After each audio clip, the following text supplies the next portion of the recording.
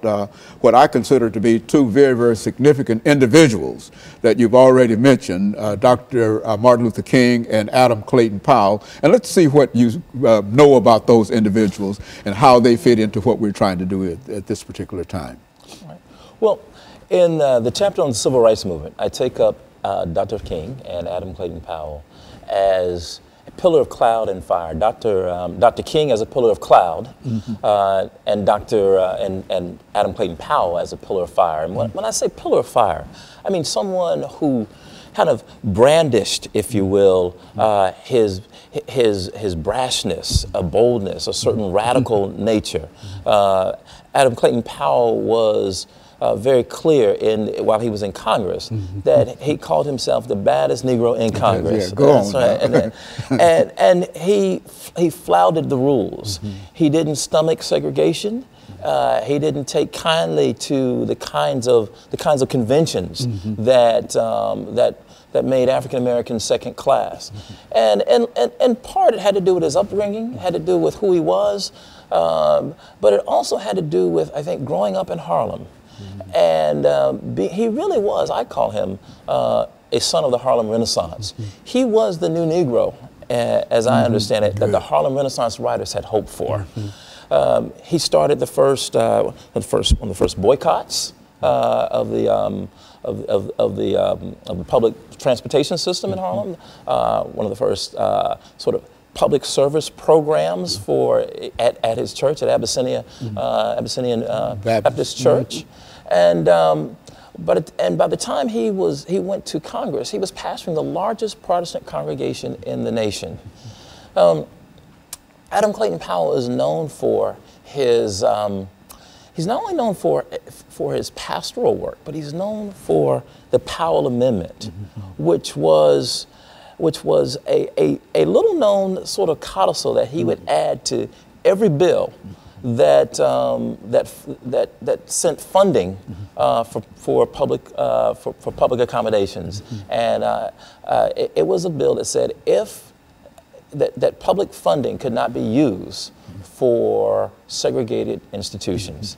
It angered Southern segregationists throughout the country, but it also angered African Americans because some of those schools were African American schools in the South. Although they were segregated, they were starved because they also needed the public funding. But Clayton Powell didn't care. What he was concerned about was ensuring that those who wanted segregation had to pay for it. And so he starved them all to death until he was able to get the Civil Rights Bill in 1964. That was his victory in the Civil Rights Bill of 64. He was there when Lyndon Baines Johnson signed it, but so was Dr. Martin Luther King Jr. And King, who was, they were both princes of the Black Baptist Church. Adam Clayton Powell had attended school in New York.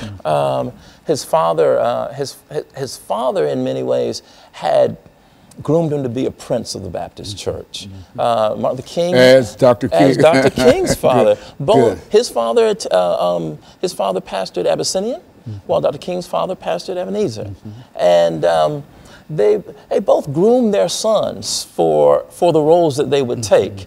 They both went to elite schools, Morehouse College in the South, and they both were products of the black middle class. But where they differed, I think, was Dr. King grew up in the segregated South, born right at 1929, just as America was going into the Great Depression. And Dr. King saw a different and a brutal side of white segregationist power. And it was something that I don't think Adam Clayton Powell saw. That shaped Dr. King in a way that that Adam Clayton Powell didn't. And led to his assassination. Yes, and led to his assassination. Absolutely. In a sense, both of them were assassinated. Dr. King, literally. Good. Adam Clayton Powell was politically destroyed because of his brashness. So what I find with now, both of them come at a time when African Americans have have migrated. And I think this is also important to make the making of these two figures. African Americans began to migrate immediately after the Civil War.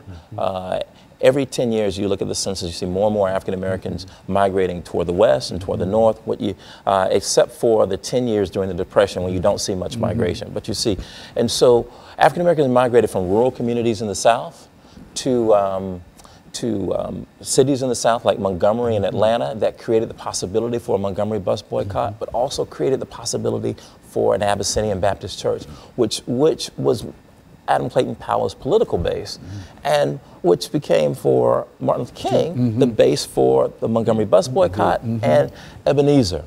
And so as these two figures began to interpret the biblical text, they thought of the Exodus story for Adam Clayton Powell. The Exodus story guaranteed for African Americans in his sermon, "Stop Blaming Everyone Else," which he